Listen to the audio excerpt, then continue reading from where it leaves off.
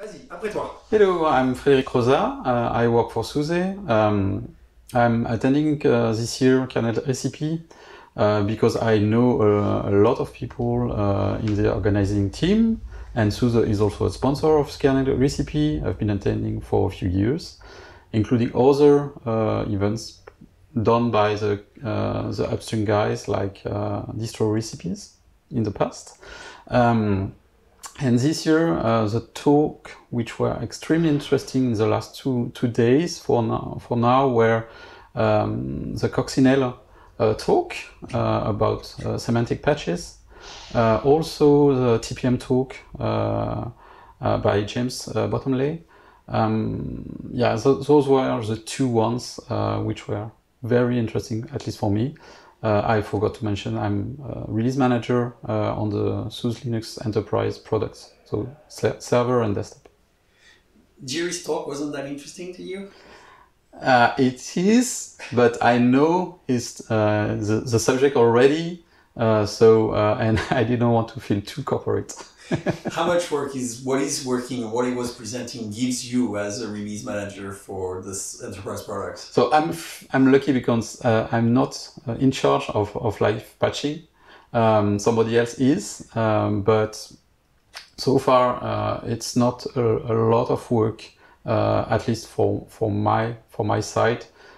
It's really more work for people cooking the patches because they have to be done manually for all the security fixes. Right. Perfect. Let's see. Google Project Zero just released a few hours ago a blog post where they're basically shaming distributions for not releasing zero-day kernel updates quickly enough.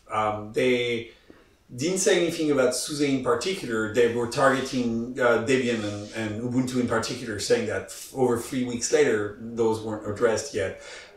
How seriously do you guys take zero-day vulnerabilities and those kernel updates for your users? Is that a special path that you can go through? Yes. Where you have developers? Can you tell us how you deal with these exploits and how they are managed at SUSE Linux Enterprise? So we have a dedicated team, an emergency task force for this. So we have a regular security team, of course, for bug fixes and security vulnerabilities which are released under embargo.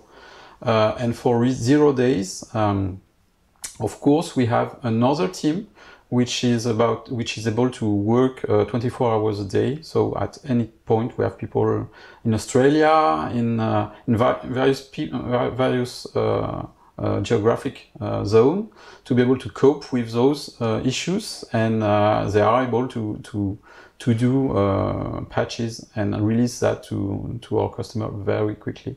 There are we have a number of internal indicators to monitor that we release security fixes in time, etc. So one thing which has been very stressful, for instance, in the previous months, were all the Spectre vulnerabilities, because they were under embargo, and even at SUSE, a lot of people were not allowed to know about that.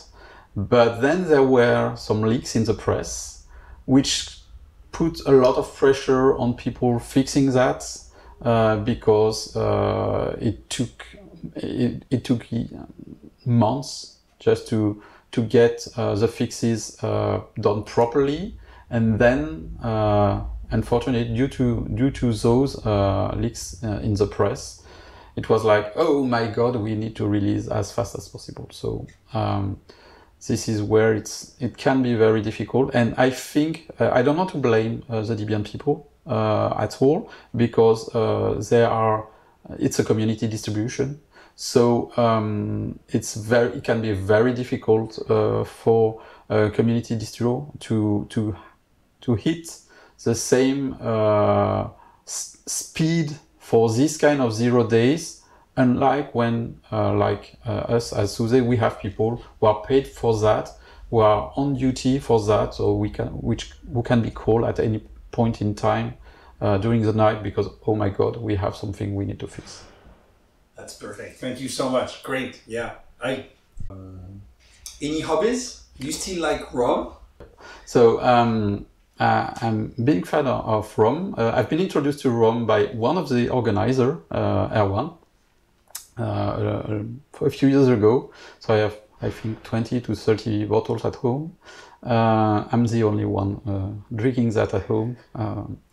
And yeah, what's really interesting in rum is that you have a lot of style, at least three main style: Spanish rum, Caribbean rum, and specific Antille rum, which are really different style. Some are very spicy, some are very hot, and some other are very sweet. So depending, you can find any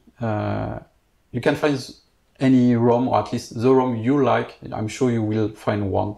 And even people who are more into whiskey, now these days you can find rum which are approaching whiskey's flavors.